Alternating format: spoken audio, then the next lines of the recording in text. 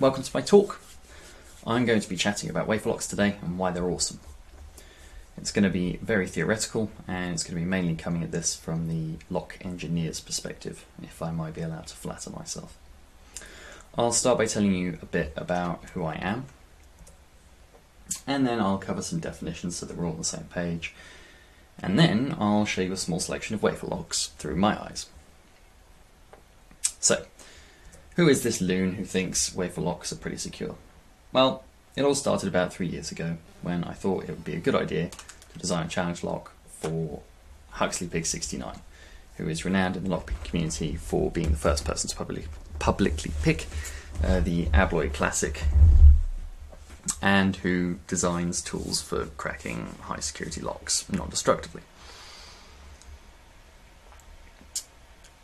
In the last year or so of this now 3-year journey, most of my focus has been taken up by wafer locks, and that's not because I've finally broken down mentally and started rambling, but rather because I genuinely think they offer a good solution to the problem of designing a high security lock.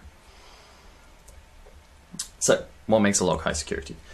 Well, a lock is a reusable seal which has two important properties. It's got to be tamper evident, so that if the lock is defeated, it's obvious. And the second important feature is that defeating that lock should take as long as possible. Ideally, you're able to preclude covert and surreptitious attacks, and ideally an overt entry will take forever. An overt entry is one that is immediately obvious, so that's typically destructive attacks like drilling or using explosives. Covert entry is an attack on a lock that won't be immediately obvious to a casual observation, but if you were to strip the lock down and analyze it forensically, it will reveal what method was used to open it. So this normally covers lock picking and impressioning because they leave small scratches and marks on the inside of the lock. And finally, there's surreptitious attacks which don't leave any forensic trace whatsoever, and this would be stuff like duplicating the key from a photograph. How high security a lock is determined by the amount of time it takes to compromise a lock with an attack in each of those categories. Ideally, you wouldn't be measuring that in seconds. Ideally, you'd be measuring it in minutes, or in a really, really good world where security engineers are doing a fantastic job, in hours. So, since those locks are designed, or since high security locks are designed to make lock picking and impressioning attacks as difficult as possible, if not impossible, a lot of them have been designed with some very wacky mechanisms. So you can't always take the approach that you would normally take if you were picking a pin tumbler lock and apply that directly to a high security lock. So instead, I've kind of abstracted the lock picking process into these 4 requirements. You need to be able to get feedback from the lock, because that's how you tell what state the lock is in and how close you are to having it open. And it also tells you what your next step might be to get the lock open. You need to be able to manipulate and tension the lock simultaneously. So some locks, like the Western Electric 30C or the Abloy Protect 2, have blocking mechanisms that, while not preventing manipulation or tension, prevent you from doing them both at the same time. And so they're phenomenally difficult locks to pick as a result. By tension, I mean applying a force on the lock in the direction that drives it to open. So how you do that depends on the particular kind of lock, but the key idea behind this is that since it's impossible to manufacture the components in a lock perfectly, and you have manufacturing tolerances, these manufacturing tolerances result in every single component being very slightly differently sized or shaped, which then causes them all to behave very slightly differently. And that's the case regardless of how well you machine the parts, and regardless of whether or not you have a very low quality lock or a very high quality lock. And finally, manipulation. Manipulation is just the ability to move the components inside the lock with a tool of some design. Those are the things to keep in mind when I start taking you through these locks. So, what is a wafer lock? This should be pretty straightforward, but apparently for some people that's not quite so clear. Some people whom I happen to have a lot of respect for, so that is not to criticize them in that sense, but I do disagree, and the reason I disagree sometimes with whether or not a lock is a wafer lock or not is because this is how I define it. And if you're working off a different definition, then obviously in some cases you're going to get to a different answer. So we've got some typical sliders shown in the top corner here. These two are from an Acidesmo, which is a reasonably high security lock, but not one that I would probably deem high security for the purposes of this talk. And these are from a cheap wafer lock, not wafer lock, slider lock. And in both cases, they slide laterally, and they have to be slid the correct distance to allow the lock to open. A wafer lock is a special kind of slider lock where the total length of the wafer is the same as the width of the core that they actually sit in. So here's an animation to kind of make that a little bit clearer. When the wafer is incorrectly positioned, it sticks out either one side or the other and prevents rotation. And when it's perfectly correctly positioned in the center there, it will allow rotation. So, to start things off, let's take a look at the kind of wafer lock that you're probably familiar with and the kind of thing that probably sprang to mind when you first read the word wafer lock, if you've had any prior experience. If you haven't got any clue what a wafer lock is in a normal implementation, then that's exactly what I'm going to take you through. So, at the top here we can see 6 wafers sticking out the top of this core. And this is the lock at rest. If we insert an incorrect key, or if we insert the correct key but not all the way, then what you'll see is that some wafers will stick out of the top, and some wafers will stick out of the bottom of the core. And this will prevent rotation. When the key is fully inserted, or the correct key is fully inserted, then what happens is they all line up along the top and bottom edges of the plug, or the core, and they allow rotation of the core. So, excellent. But that's not a high security lock. There are 3 cuts per position and only 6 wafers, so that's not a very large number of differs. The core design makes it very easy to tension. You can just bend a piece of wire and insert that, apply a rotational force, and voila, you have tension. And interestingly about wafer locks, you can't just design anti-pick shapes into them in the exact same way that you would a pin tumbler lock. It's possible to do, but it's a little bit more tricky than for a normal pin tumbler lock. So, now that I've shown you an example of a really bad wafer lock, let's revisit the actual principle behind wafer locks, and maybe I can show you a wafer lock that wouldn't be so easy to pick. The main idea here is to approach the design differently. So rather than our cheap, low quality wafer lock, which has a key which applies tension to the core, and then the core applies tension to the wafers and ultimately opens the lock, we can achieve a much, much higher level of security if instead we have the key only act on the wafers and never directly act on the core. So if we have a key that aligns the wafers correctly and applies turning force to the wafers, and then the wafers transfer that turning force to the core. If they're correctly aligned, the lock will still work, but it's a lot harder to tension. So, to show you what I'm talking about, here's another animation. This one, much less well made than the other one. This grey bit in the middle is our key. The beigey yellow element is the wafer.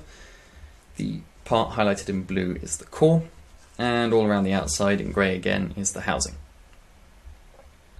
So the way this works, the key is longer on one side than it is on the other, and when we turn it clockwise, it makes contact with the wafer on one side first.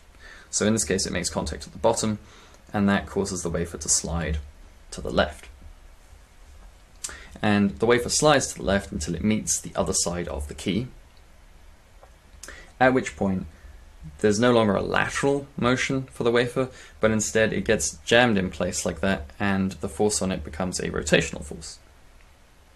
In this case, the wafer is correctly aligned, so that rotational force is then transferred to the core, and that results in the core turn.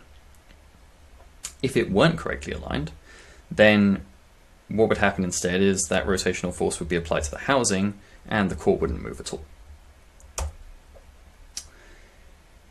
If you want to have a system that works that way, then there are two key requirements that you need to meet. Firstly, as I just mentioned, the wafer has to be aligned correctly, otherwise it's going to apply that rotational force to the housing and nothing will move. And secondly, the key must have at least 2 points of contact on the wafer, on opposing sides of the wafer. That's the point at which that lateral force is translated into a rotational force. That's something to keep in mind for later when we take a look at some of the more interesting locks. So, the main implication of this is that the lock becomes ludicrously difficult to tension, because traditionally, what you would do is you'd apply tension as the first step in the lockpicking process. And when you do that, at least one of the elements is going to bind in some way. And then you can reach through with some kind of tool and prod on those elements until you find one that's binding, and that's the one that you know you need to move. And you can move until it stops binding, at which point you know you've correctly positioned it. But that's not possible with this, because in this case you're going to have to align one of the wafers correctly first in order to apply tension. And since you can't apply tension before that point in order to know where to place it, you have to guess. So in the example animation that we just looked at, if I go back, there are 6 possible positions. So that means you would need a tool that has 6 different ends on it to simulate the key at that point.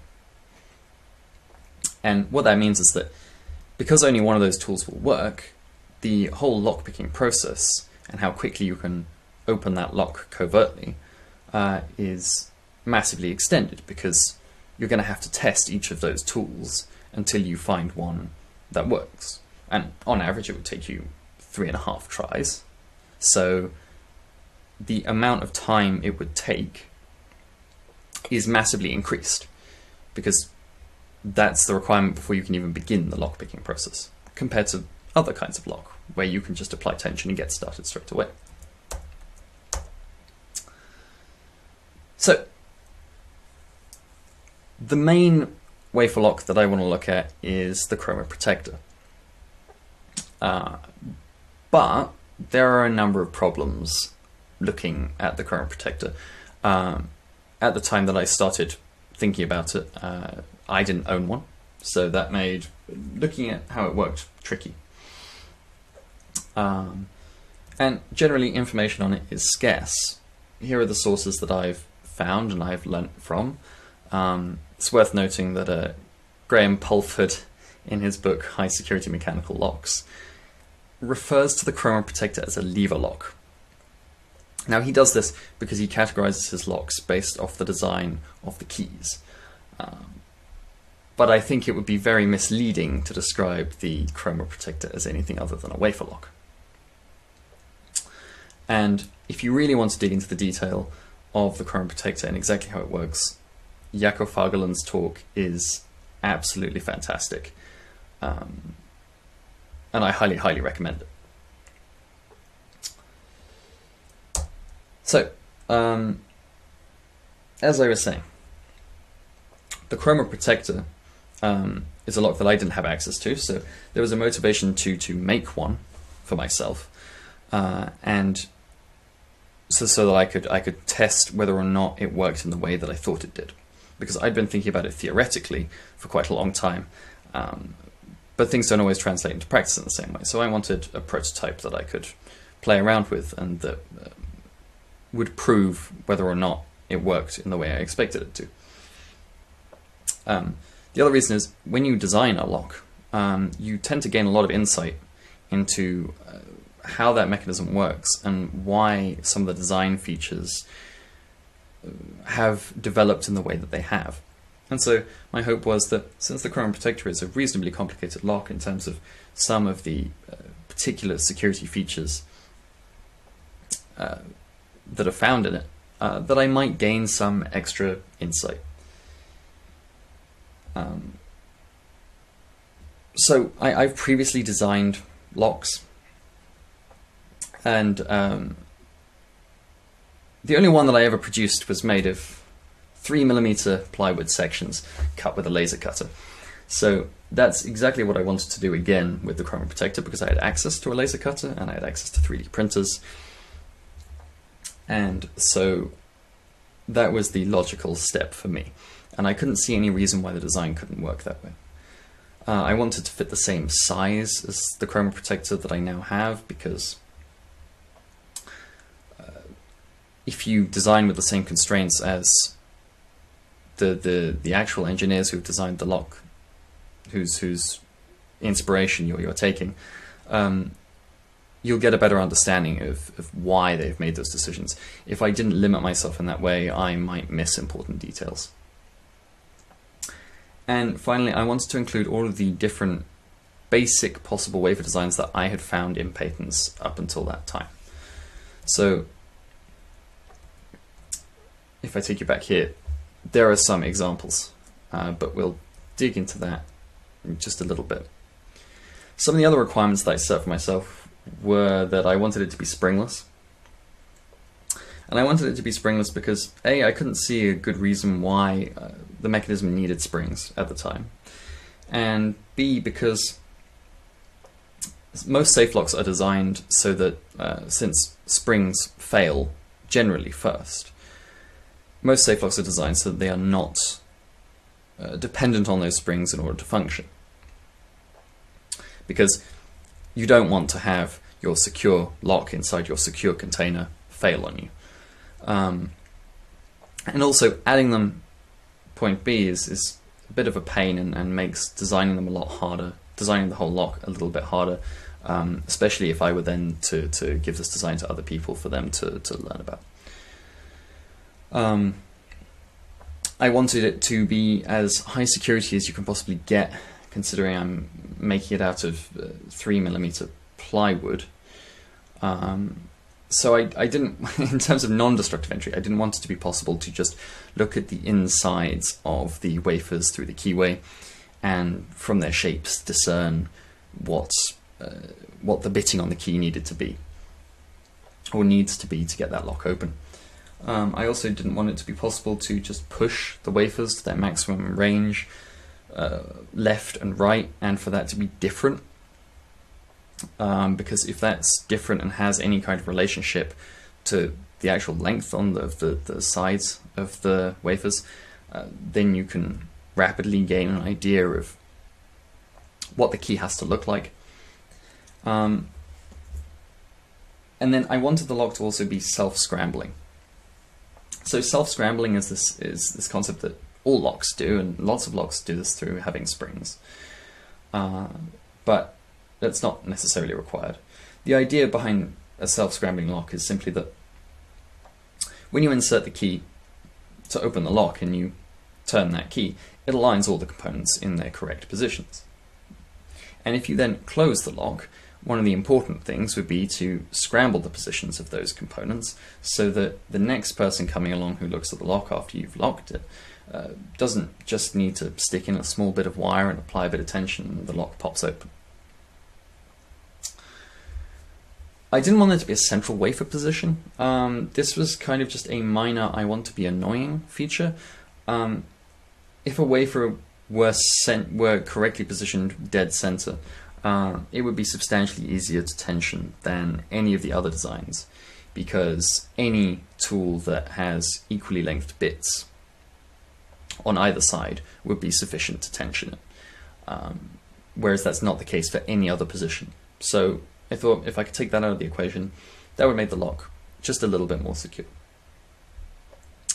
And the final problem that I ran into was reliability. So this is kind of related to the spring, what I was saying about springs earlier, but this is kind of just the idea that there shouldn't be a possible position that the wafers could get themselves into where you couldn't insert the key into the lock.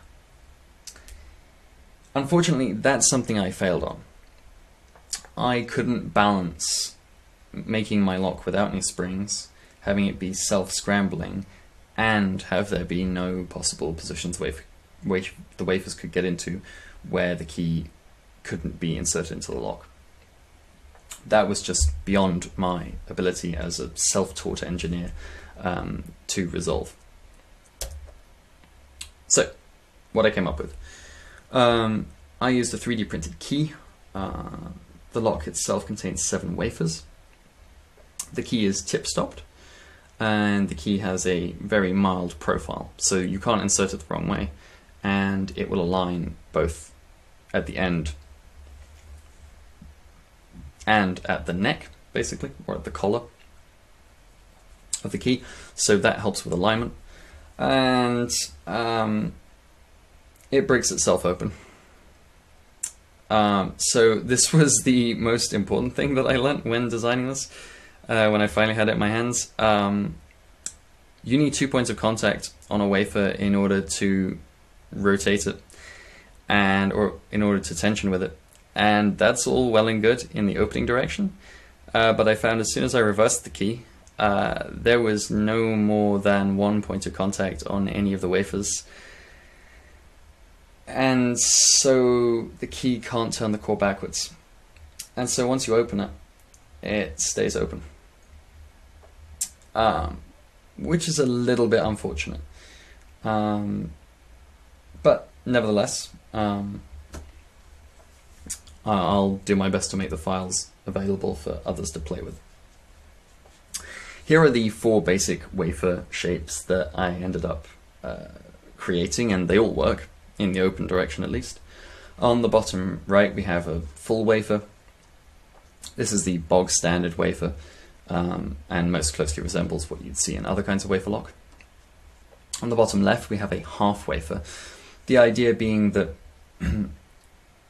it's missing 1/2 of the surface, so the key can't tension off this wafer in order to drive the core around, but it still needs to align that wafer correctly in order for the lock to open. So that makes it a little bit harder to attack, because this wafer would be much harder to tension than a full wafer. Up here on the top right we have a split wafer that doesn't have a limit on it at either end. So this basically functions like 2 half wafers. So you need to align both of them correctly, and they're actually different cuts for each of them.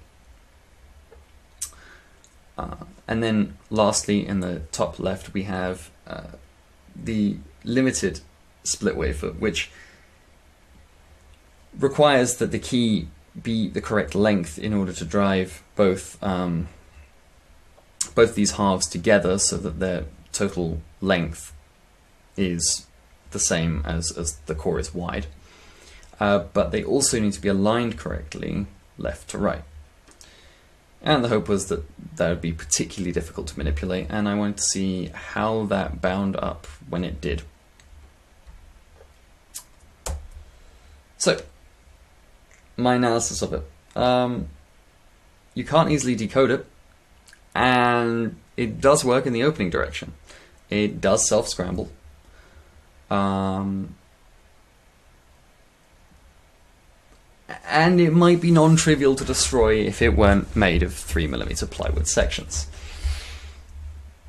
But all in all, probably not something you're going to want to use in a safe, especially not when you could use something like this. So this is really the inspiration for my design, and I'm not going to claim any great originality with what I created. I was hoping to just create a simplified version of this. So I'll give you some basic details about it. It's 68mm across and it weighs 730 grams. It is not a small lock. It contains 11 wafers, which, from a brief reading of the key, have at least 7 possible cuts per position. There may be more. In practice, there are probably fewer in lots of positions because, although in theory any of the layers are completely interchangeable, in practice, at least for the ones that I have seen and that Jaakko analyzed in his talk, there seem to be certain patterns of wafers where some of them don't actually vary very often in position or cut. Notably, so 2 things to note about my Chroma lock. One, it's not made by Chroma.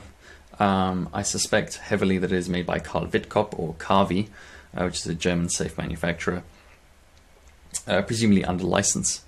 And the second detail is that I'm pretty sure that my Chroma protector is not the latest version of Chroma protector.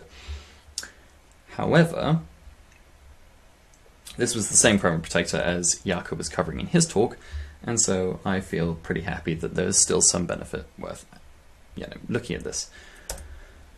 So we'll start off by looking at the key, because the key is pretty complicated. And there are a whole bunch of details to pick out. Here are the 7 that I've decided to pick out. So the Chroma protector has a post. So it's basically got a large spike that runs the length of the lock down the center, which helps align the key, but also removes space that you'd want if you were going to design a tool to fit into the keyway and to manipulate the wafers. It's also got this ramp. And if you design a tool to fit inside the lock that doesn't have this ramp, what you'll find is that one of the wafers has a portion of it that sticks into the keyway. And so you won't be able to insert your tool all the way into the lock unless you simulate this ramp. And interestingly, at least in principle, if you were designing a tool, you'd need to have that ramp on both sides so that you can push the tool in and pull it back out, back past that little ledge on that wafer when that wafer springs back into position. But the problem you're going to run into is that this ramp is the same width as one cut. So if you're designing a tool, what you really want is you want a tool that allows you to manipulate wafers individually. You don't want to have a tool that's so thick that it's going to manipulate 2 wafers at a time. That would make it phenomenally difficult to position each one of them individually correctly. So you'd be in a bit of a bind in terms of how to handle this ramp. The last option would be to create a half-height ramp and make your tool a little bit smaller than the total space that you've got. But again, that's not really ideal.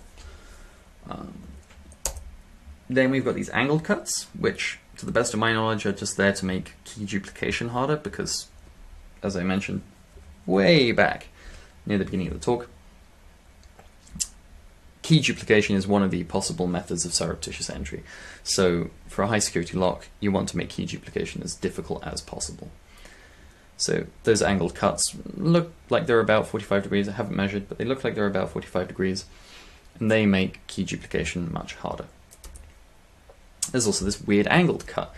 If you look closely, you can see that each of these other cuts on the key are horizontal, except this one. And this one actually cuts across more than one wafer and engages a flexible portion on the corresponding wafer, which I believe is wafer 9 in this particular case. Again, I believe this is for key duplication because from what Jaakko said about chroma protectors that he's looked at, it's not been necessary to have that cut on a tool, and that's also definitely the case for my lock. But still, it's another interesting feature that would make duplicating this key very, very tricky. We've got these partial radial cuts, which cut into the bitting of the key, but not all the way through. And again, there's the potential there to make key duplication much harder if they truly need to be cut out in order to allow correct alignment of the wafer. You could probably, in most cases, get away with this and not worry about it if you were designing a tool to manipulate the wafers, but this is yet another thing to worry about if you were going to try and copy one of these keys. Then we've got what is probably the most interesting feature, I would say, on the lock, on the key for me, which is this undercut. And this undercut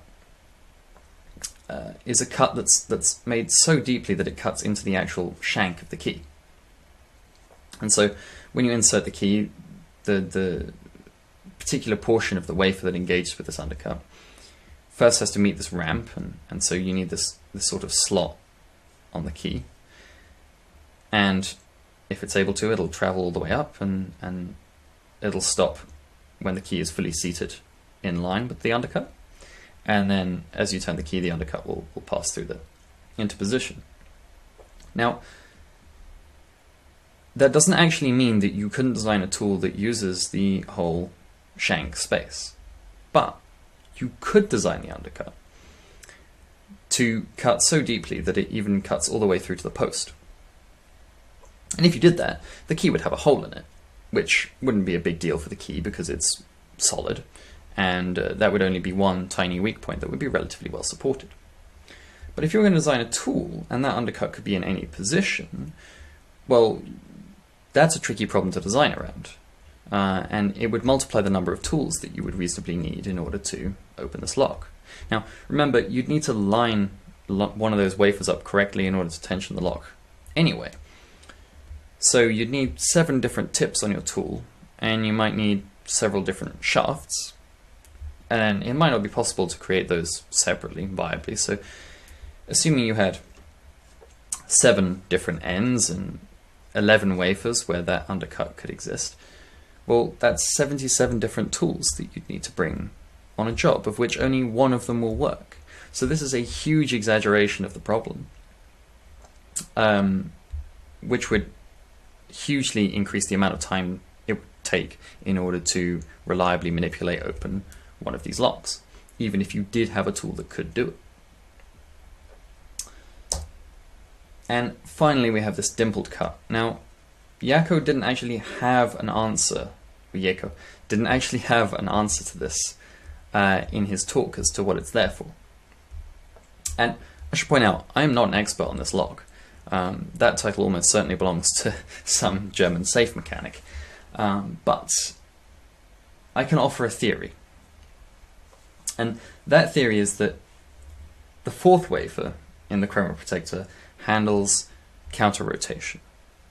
So the chroma protector handles counter rotation by allowing essentially the full movement of the key to about 45 degrees within the lock. And so at any point that you are opening the lock, you can turn the key back basically the whole way, or back basically 45 degrees. If you do that, then what you'll find is the 4th wafer, in this particular case, it's cut so that it makes contact with both sides of the key simultaneously. And that wafer handles the counter rotation of the core, which is the missing element in the lock that I created. However, if you don't have this dimpled cut on this surface of the key, then what happens when you attempt to turn the key backwards in the lock is that you actually make contact with a protrusion on wafer number 9 before the key makes contact on 2 points with wafer number 4. And so exactly the same, at least in theory, as with my lock, you'd be trapped in a position where you only have one point of contact with any wafer in the lock, and so you can't easily counter-rotate the lock, because the harder you turn backwards, the harder you force the wafer against the side of the housing, and the greater the frictional forces. So my theory is that this is another trap when it comes to key duplication, where if you failed to replicate that sufficiently well, what would happen is that even though you may have a key that opens the lock, you then wouldn't be able to remove the key from the lock, and so the key would remain inside the lock, and the lock would still be tamper evident, even though it had been successfully defeated, which is one of the requirements for a high security lock. Just taking so to move away from the key and back to the lock, let's take a look at the keyway. There is no core that you can tension off. This is a solid plate that's held in with 3 screws. There is no way to tension the lock directly around the keyway, and in the center you can see the post there, which matches the hole in the key, and you can start to see some of the different shapes of the wafers through the keyway. Here it is with that top layer taken off, and so we can see the top layer, layer 11, which is one of those split wafers, and it's the only wafer or set of wafers in this lock, the only layer that isn't actually sprung. And we can kind of see, looking down, that we have, here's the little portion that sticks out that engages with the ramp, and this little slightly curved portion is the portion that engages with the weird angled cut. And you can sort of see that every single wafer all the way down is very differently shaped. And so as a result, it's very, very difficult to look at them and try and discern any kind of meaningful pattern in order to decode which position that wafer might need to be placed in order to open the lock. Having now covered the basic idea behind the wafers, and without digging too much into how each of them works, there are 2 wafers that I'm going to draw particular focus to. The first wafer is number 7 in my lock, which has a square cutout in one corner of the wafer end.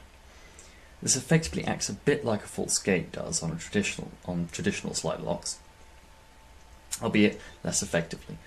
And this is one of the reasons why I think false gates, spooling and serrations aren't so simple when it comes to wafer locks. For this cutout to have an effect, all the other wafers would first have to be set correctly, and then the core will turn partially and stop getting caught in this cutout. Sounds like it'd hamper an attacker pretty effectively, right? Except there's no way for the other wafers to counter-rotate the core. The wafer itself supplies no counter-rotation either, because it can't with the notch squared off. And what this means is that an attacker needs only to keep pushing on the wafers until they finally fall into place. They can't lose progress towards getting the lock open, they can only really gain progress. So, that was the boring detail of the 2. The other one reveals what I think, personally, is the Achilles heel of all wafer locks designed to tension off the wafers.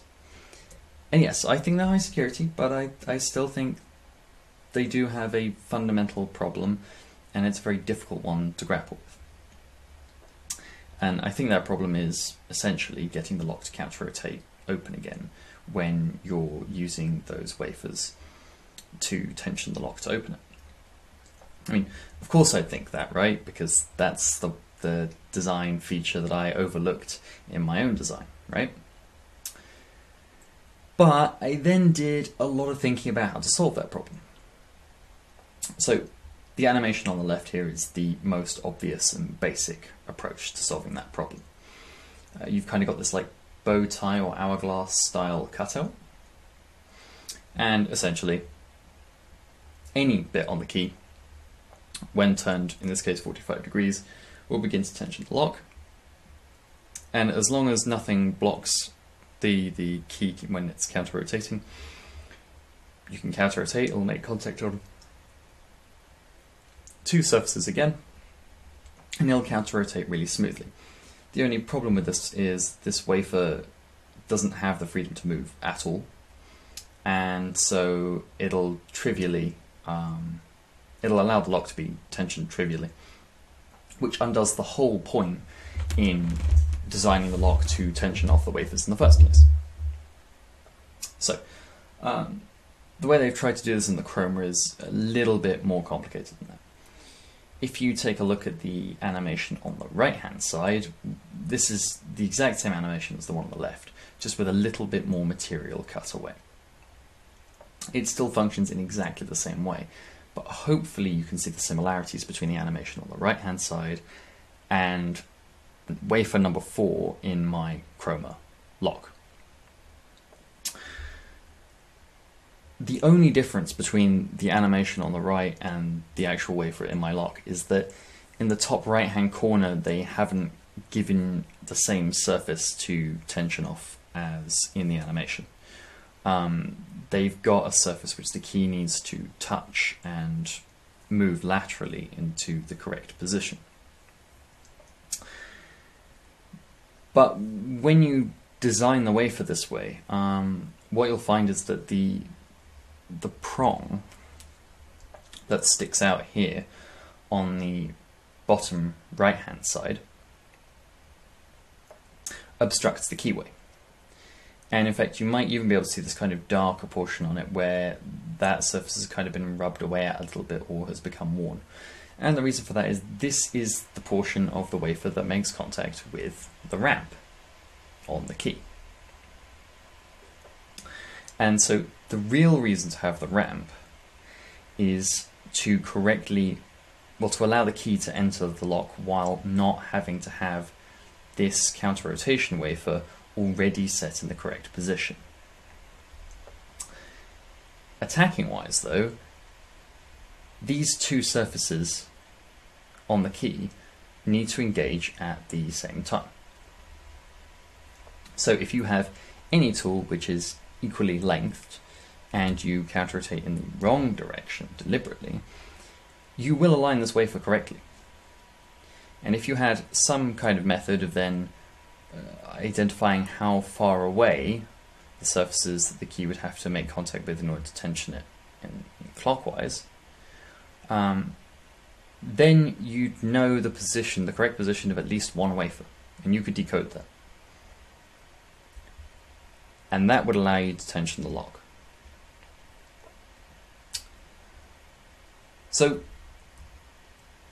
ultimately, is this lock impossible to breach or manipulate or pick? No. There have been reports of people managing it, at least against some versions of the lock, even if there aren't any recordings on YouTube.